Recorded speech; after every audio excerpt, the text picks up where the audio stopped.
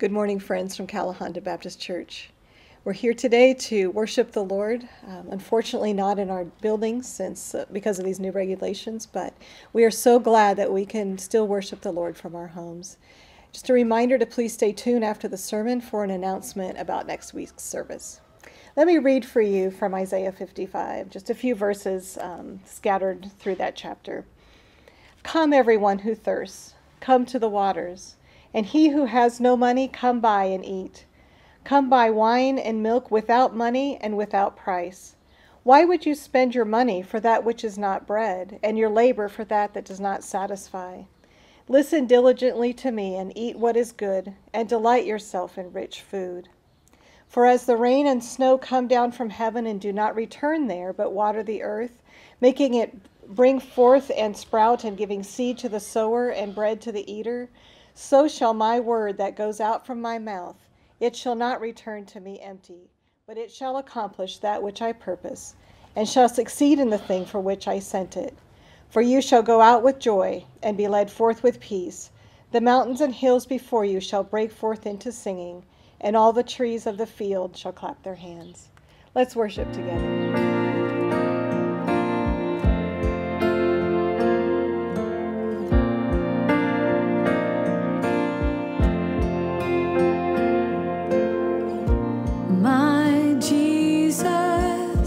My Savior, Lord, there is none like you. All of my days, I want to praise the wonders of your mighty love. My comfort, my shelter,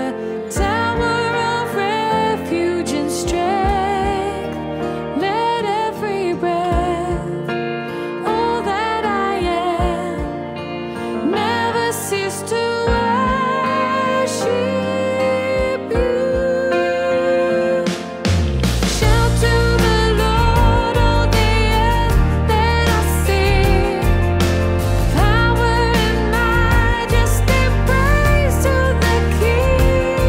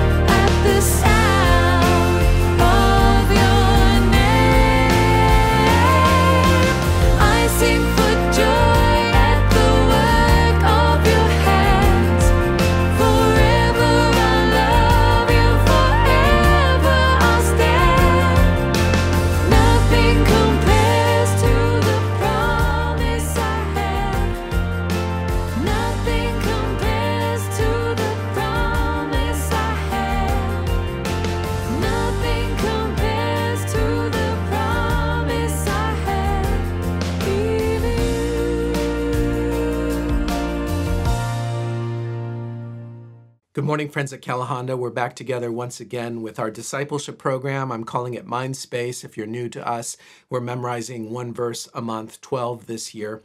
We're working on Isaiah 9:6 this morning. Let's read it slowly together as I read. For to us a child is born, to us a son is given, and the government will be on his shoulders, and he will be called Wonderful Counselor, Mighty God, Everlasting Father, Prince of Peace. If you're new to us, I remind you that these verses were written hundreds of years before Jesus was born.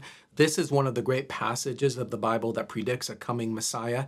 And just to flesh this out for you a little bit, I want to read a little bit more of the context of this verse. I'm going to jump back up to verse 1 of chapter 9 and start reading there. Nevertheless, there will be no more gloom for those who were in distress. In the past, he humbled the land of Zebulun and the land of Naphtali. But in the future, he will honor Galilee of the Gentiles by the way of the sea along the Jordan. The people walking in darkness have seen a great light. On those living in the land of the shadow of death, a light has dawned. And then there's several verses talking about the conflict and tumult that'll be at the end of days, and that will surround the coming of this Messiah. And we come to our verse, jumping down to verse 6. For to us a child is born, to us a son is given, and the government will be on his shoulders, and he will be called Wonderful Counselor, Mighty God, Everlasting Father, Prince of Peace. And then it goes on next verse, of the increase of his government and peace there will be no end. He will reign on David's throne and over his kingdom, establishing and upholding it with justice and righteousness from that time on and forever. The zeal of the Lord Almighty will accomplish this. And you can just imagine how excited the people at the time of Jesus were when some of them began to think that maybe Jesus was this person. And then later, how disappointed they were when Jesus didn't bring them a political kingdom. He brought them a spiritual kingdom of the heart, but promised that a real live king with a real live kingdom would be coming and was still in the offing. And that is what we're still waiting for, just like Isaiah was waiting for Christ back in his day. And it will happen specifically, historically, just as it happened for those at the time of Isaiah who were looking ahead to the time of the Messiah. So if you're new to this passage, you haven't heard this before, I hope you find this encouraging and thought-provoking. And for those of us who've known this for a long time, it's so wonderful just to reread these verses, especially at this time of year. These are great Christmas verses. We read them at Advent time and remember how God has worked out history to his purposes. So soak in these and enjoy them this week. We'll gather around them again next week to review.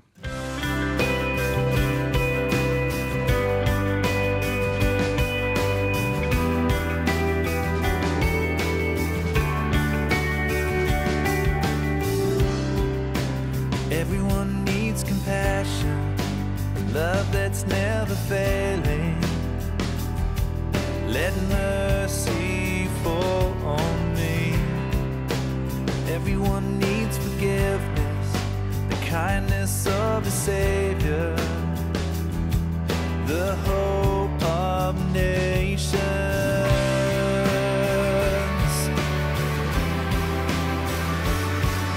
Savior, he can move the mountains. My God is mighty to save. He is mighty to save.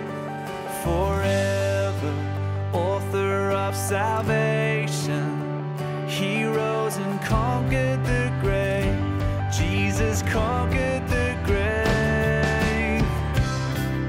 So take me as you find me, all my fears and failures. Fill my life again. Give my life to follow everything I believe in. Now I surrender.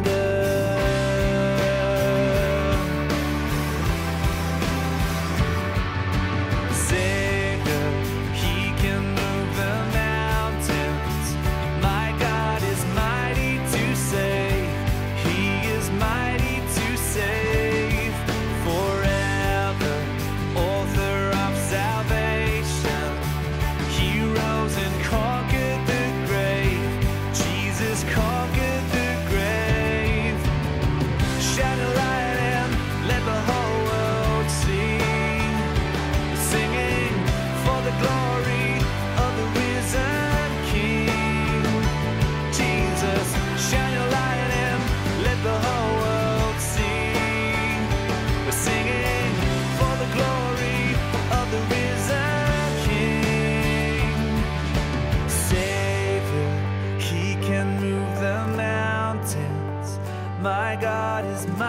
to save.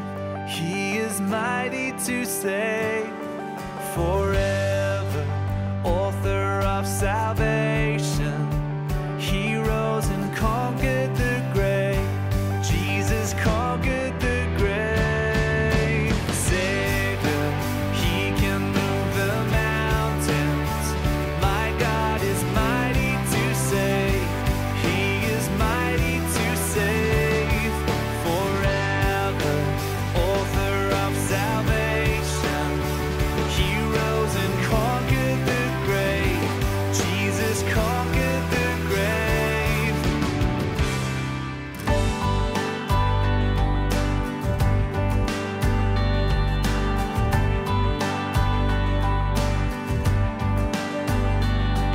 The splendor of the King,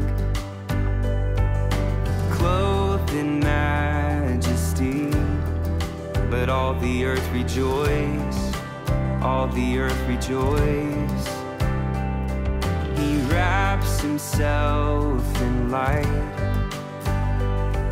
and darkness tries to hide, and trembles at his voice, trembles at his voice. How great is our God? Sing with me, how great is our God, and all will see how great is our God.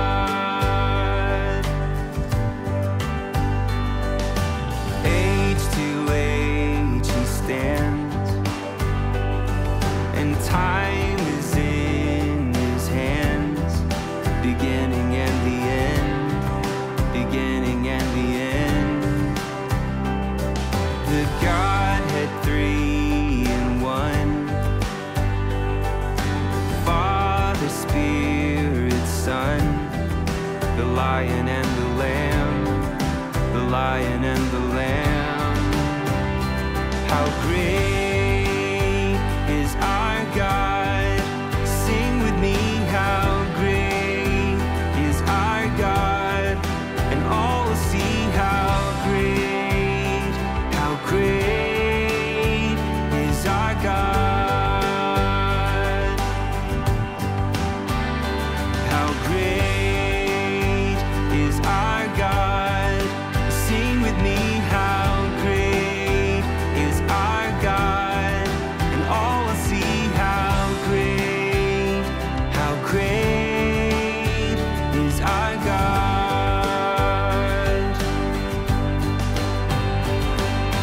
Name above all names, worthy of all praise. My heart will sing, how great is our God. You're the name above all names. You are worthy of all praise. And my heart will sing, how great is our God. How great is our God? Sing with me, how great is our God, and all will see how great is our God.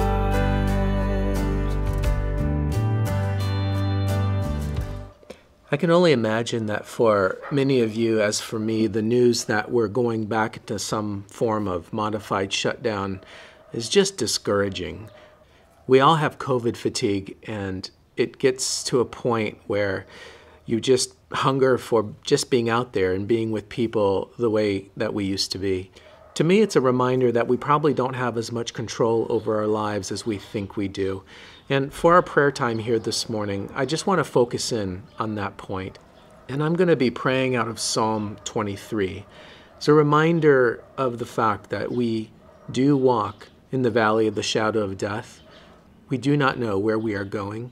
And ultimately, our fate and the fate of the world rests in the hands of God. I also want to just encourage you. These tragedies have happened in the past. This will end. This is going to go the way of the many, many pandemics that have happened down through the course of history. And we are going to turn a corner on this. My heart goes out to those of you who may be living alone or are dealing with some of these issues functionally alone, even if there are other people in the house.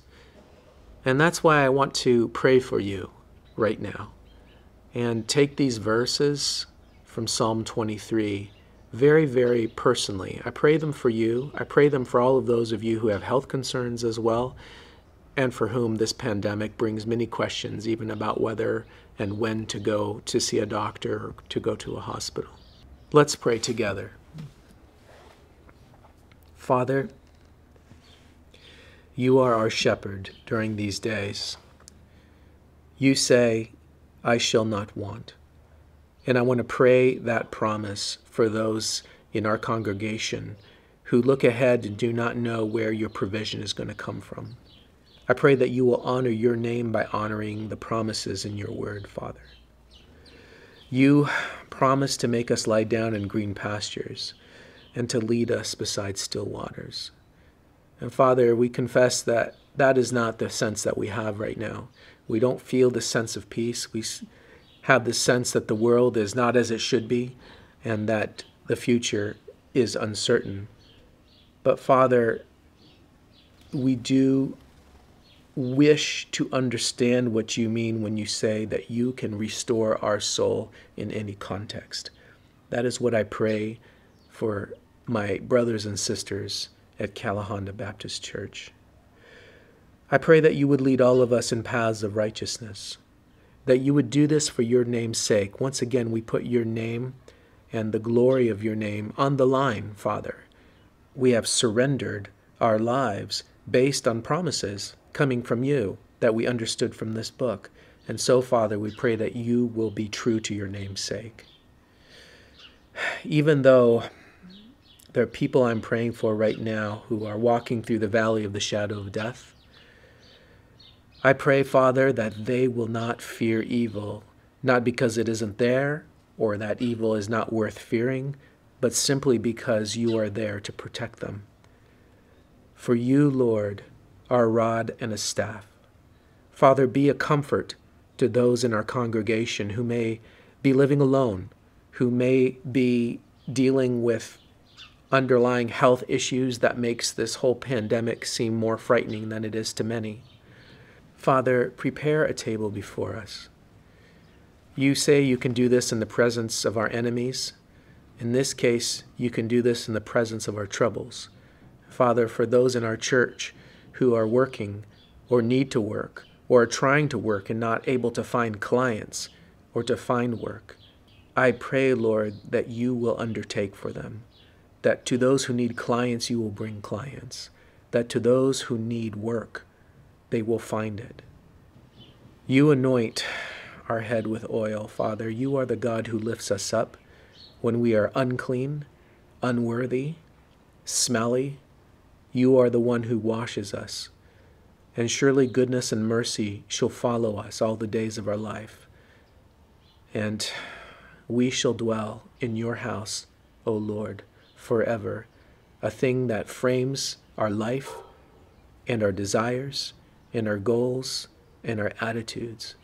May our life be shaped by this belief, not simply because it's knowledge, but because we are children of the King, and we long to be with you, and we long to live in your house, and we long to be your servants in a kingdom that you will rule. We ask these things in your name. Amen.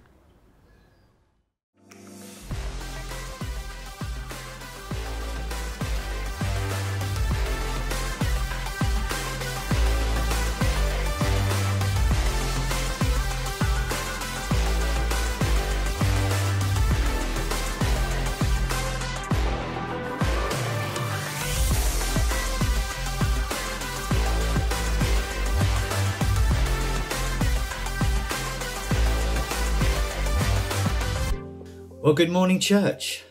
Welcome from a sunny UK, and welcome to all of you that are in church, if we're still meeting in church, and to those of you watching at home. A missionary in Africa many years ago used to tell a story about a woman who would come to every service accompanied by her dog. She would sit in the aisle at the back of the church, and at the end of every service, when the pastor gave the invitation to go forward for prayer, she would go forward along with her dog. Now, the woman's husband was a very hard, abusive man, and in fact he despised her Christian lifestyle and used to beat her so severely that one day she died. After her death, he began to notice that every Thursday evening at about 7 p.m, the dog would disappear for a couple of hours. And also every Sunday morning, the dog would leave at around 9 a.m. and return later to round about noon. And again, every Sunday evening, the dog would leave for a couple of hours and then later return. Now, the man's curiosity got the better of him, so one day he decided to follow the dog. And he followed it all the way to the church, and he took a seat in the back to watch. The dog sat down near the aisle in his usual place, and at the end of the service, the dog went forward to take his place at the altar, where the man's wife had often been prayed for. And he was so touched in his spirit that he too went forward and gave his life to Christ. So God used a dog to lead a hardened sinner to repentance. Now, I doubt we have such a dramatic story to tell, but I'm sure we each have our own story about how God worked to bring each of us to salvation. And this week we're starting a new series looking at how Jesus met others. Jesus is the focus of our faith, and looking at how different people responded to Jesus will help us consider how Jesus impacts our lives. And this week we're starting by looking at Jesus' encounter with the Samaritan woman at the well. So I'm going to read from John chapter 4, starting at verse 3. So he, that's Jesus, left Judea and went back once more to Galilee. Now he had to go through Samaria. So he came to a town in Samaria called Sychar, near the plot of ground Jacob had given to his son Joseph. Jacob's well was there, and Jesus, tired as he was from the journey, sat down by the well. It was about noon. When a Samaritan woman came to draw water, Jesus said to her, "Will you give me a drink?" His disciples had gone into the town to buy food. The Samaritan woman said to him, "You are a Jew, and I am a Samaritan woman. How can you ask me for a drink?" For Jews do not associate with Samaritans. Jesus answered her, "If you knew the gift of God and who it is that asks you for a drink, you would have asked him, and he would have given you living water." "Sir," the woman said, "you have nothing to draw with, and the well is deep. Where can you get this living water? Are you greater than our father Jacob, who gave us the well and drank from it, as did also his sons and his livestock?" Jesus answered, "Everyone who drinks this water will be thirsty again, but whoever drinks the water I give them will never thirst. Indeed, the water I give them will become in them a spring of water, welling up to eternal life." The woman said to him, "Sir, give me this water so that I won't get thirsty and have to keep coming here to draw water." I read a headline a few years ago in an English paper that asked, "Are you feeling tattered?" The article went on to explain that tattered stands for tired all the time. And the headline struck a chord with me, and I kept passing an advert on the London Underground for an energy supplement which asked if I was tired of being tired. Now, I'll confess I tried it, but unfortunately it didn't do anything for me. I suspect that many of us lead busy lives that cause us to often feel drained. And yet we live in an age where we're constantly under pressure. I don't remember my dad ever getting home late when I was young. But these days, working late seems to be the norm, and smartphones and laptops mean that work can't be simply left at the office. And I suspect that during lockdown, with people working from home, people have discovered the importance of a better work-life balance. So it will be interesting to see whether people just return to their old ways when COVID is less of a concern. That said, though, I thought that when I gave up full-time work, life would be less stressful. But it seems everyone these days feels under enormous pressure, whether they're at school, looking after the children, out at work, or retired. We all seem to live stressful, busy lives.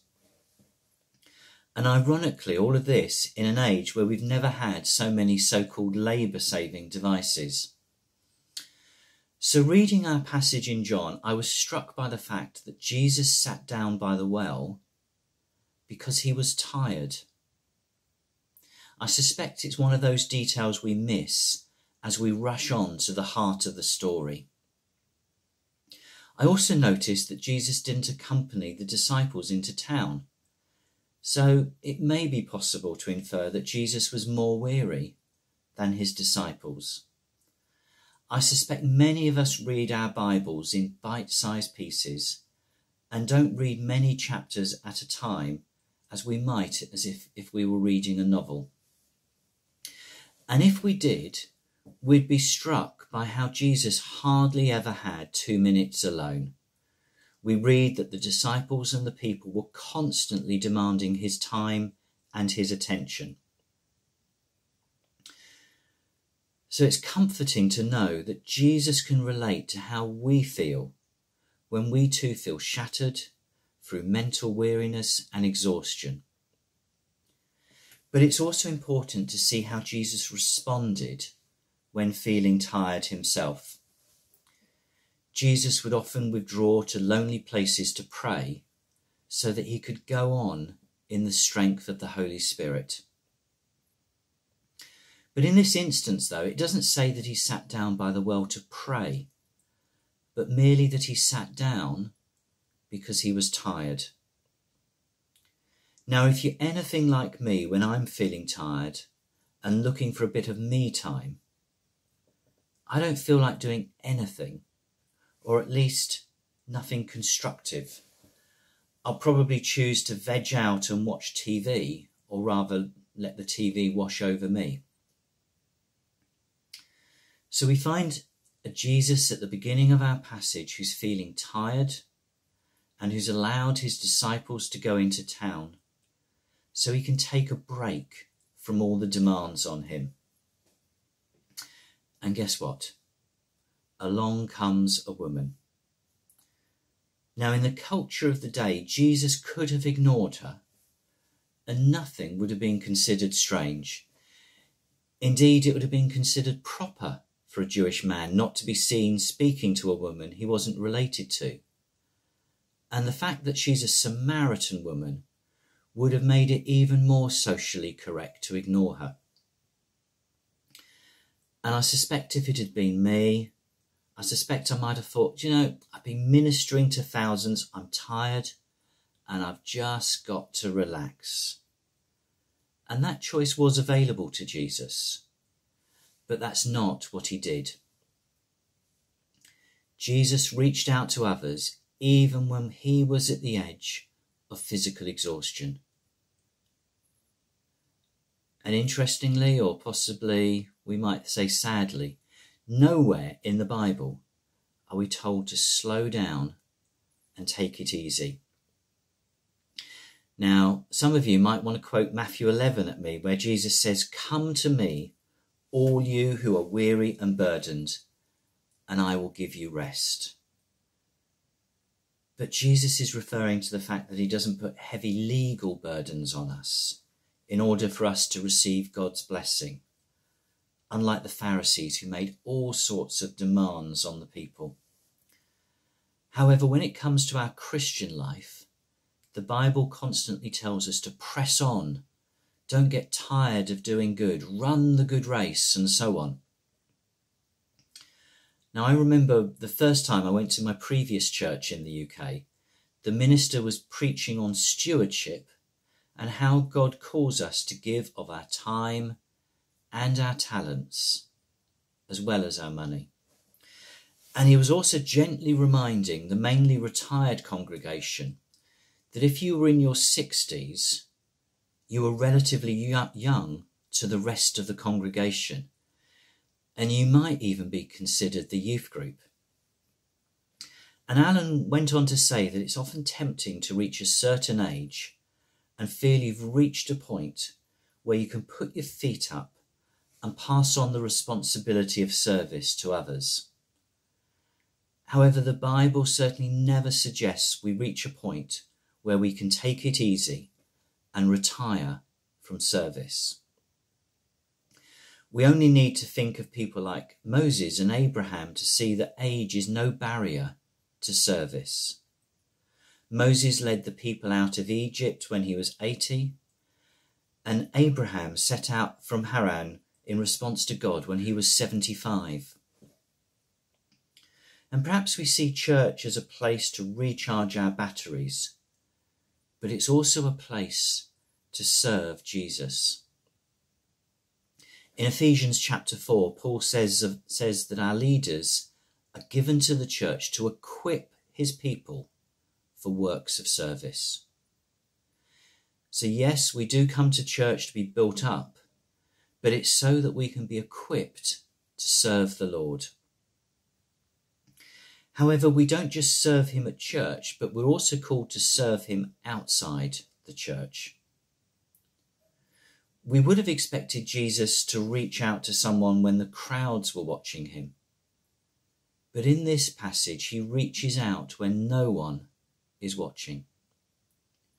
Jesus overcame his weariness because the Samaritan woman had a weary soul that needed the living water that he then goes on to talk about.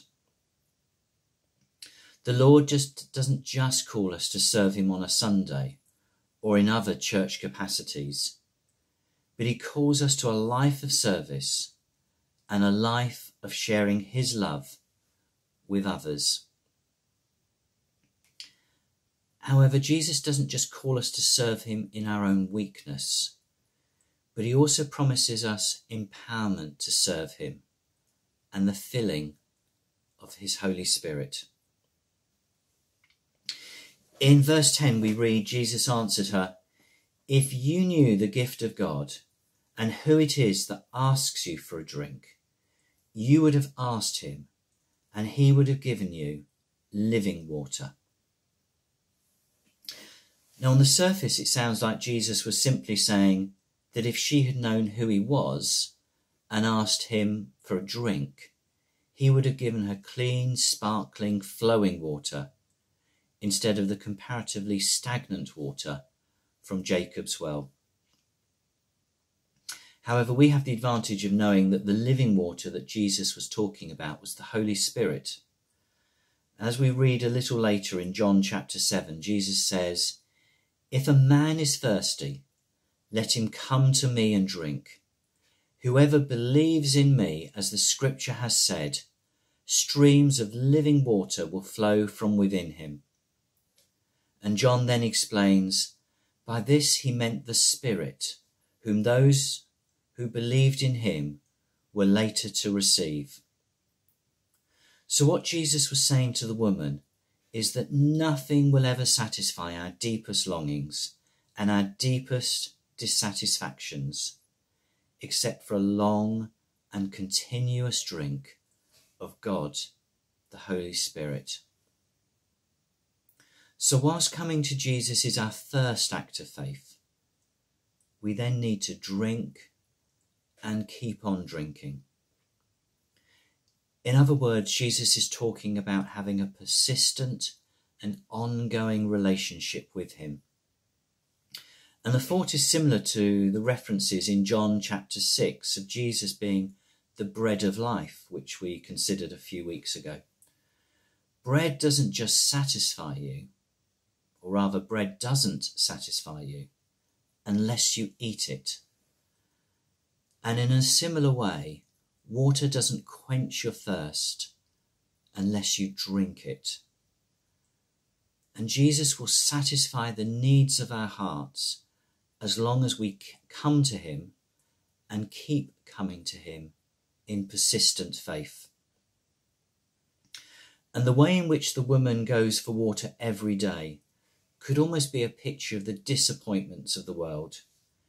Every day she goes out to get her water, but every day she has to go back again. And this is just what the world is like.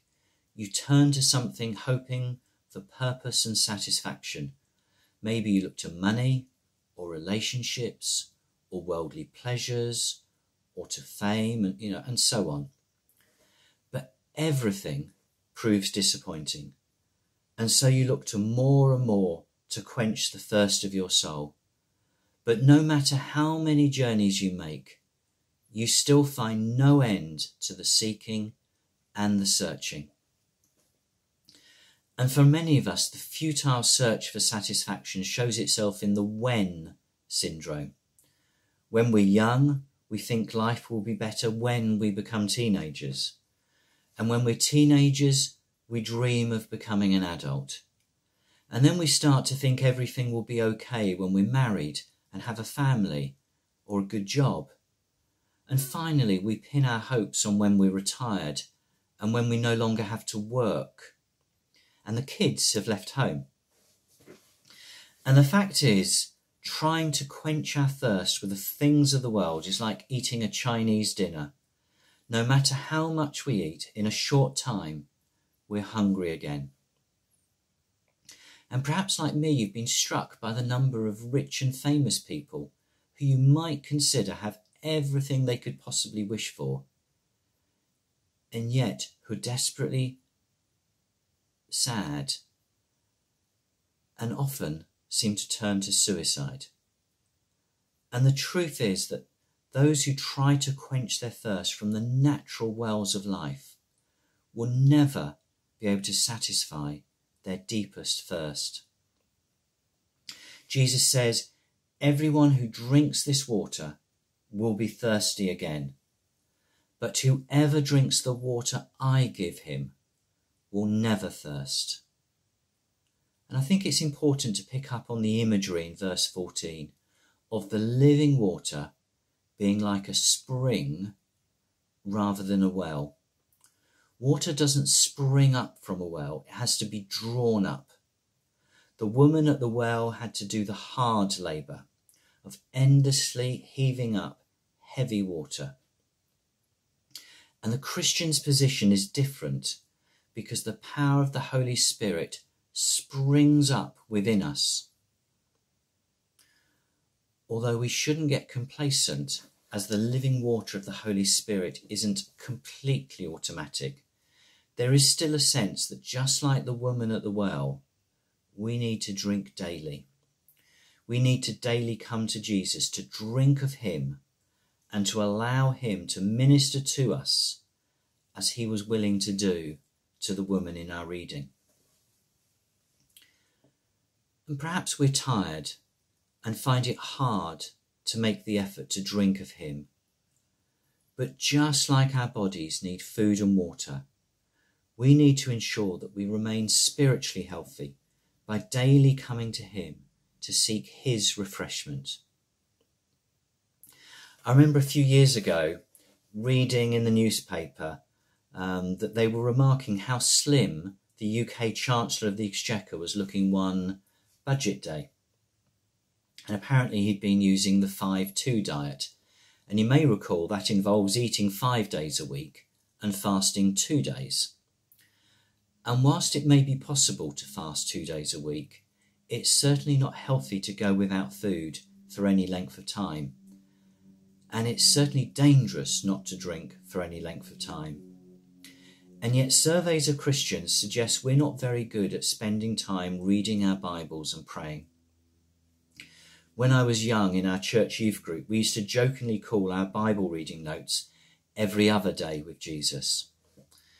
However, if we want to enjoy the blessings of the living waters that Jesus talks about in our passage today, we need to come and drink of him daily.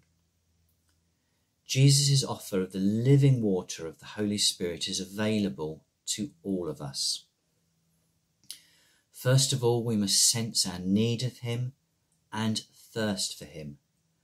And then we must drink by coming to him daily. Perhaps this week it would be good to consider whether our lives are like a Chinese dinner. Are the delights that you pursue satisfying for a short time and then gone? Or is your life a well of living water springing up inside of you with the joy of a relationship with Jesus so that you'll never thirst again? If you are thirsting for more of God, why not ask God for that spiritual water? But most importantly, we need to remember that we need to keep coming back to him daily and learning to draw on him more and more. So as I close, let me read these words from Isaiah 55. Come, all you who are thirsty, come to the waters. And you who have no money, come, buy and eat. Come buy wine and milk without cost. I'll say that again. Come buy wine and milk without money and without cost. Why spend money on what is not bread, and your labour on what does not satisfy? Listen to me, and eat what is good, and you will delight in the richest of fare. Give ear and come to me.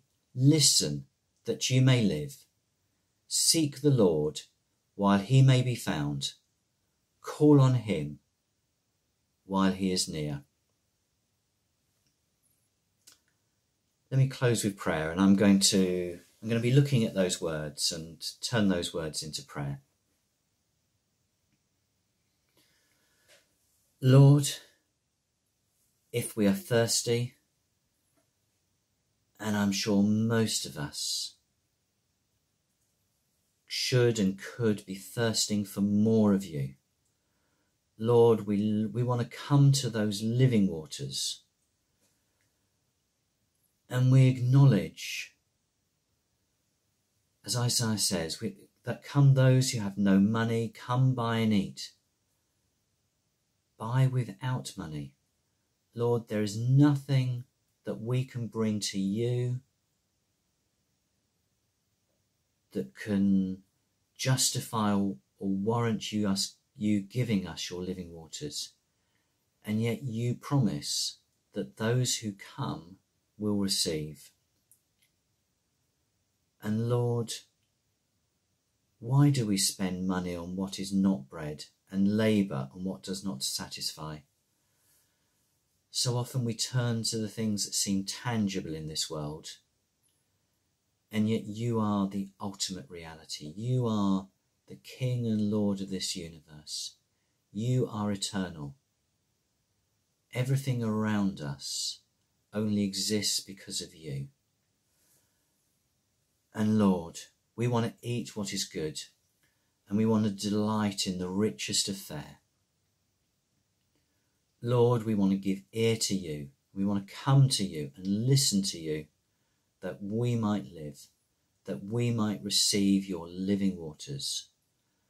And Lord, we long to seek you now, while you may be found. Lord, we call on you while you are near. Lord, we long for your living waters. Lord, we thirst for more of you. Amen.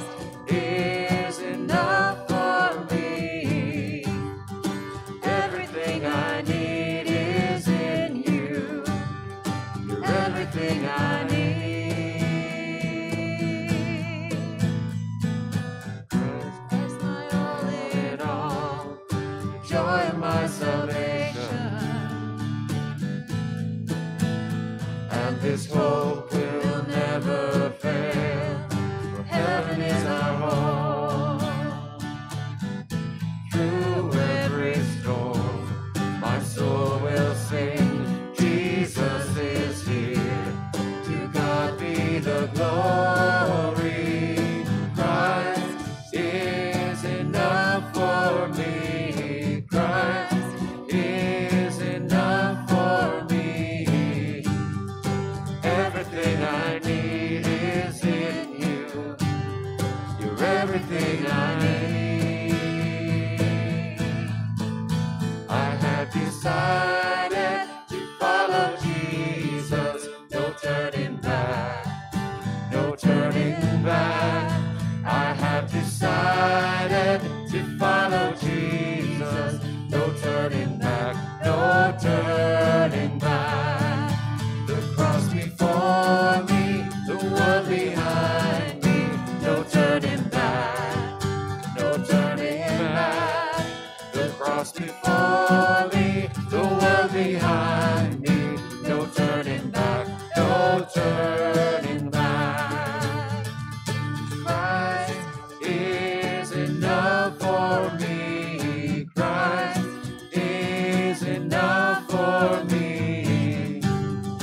Everything I need is in you. You're everything I need. Christ is enough for me. Christ is enough for me. Everything I need is in you. You're everything I need. I have decided to follow Jesus. No turning back. No turning back.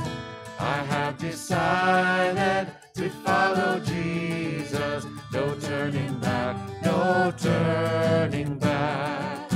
No turning back. No turning back. No turning back. No turning back. Thank you for having joined us for our worship service this morning.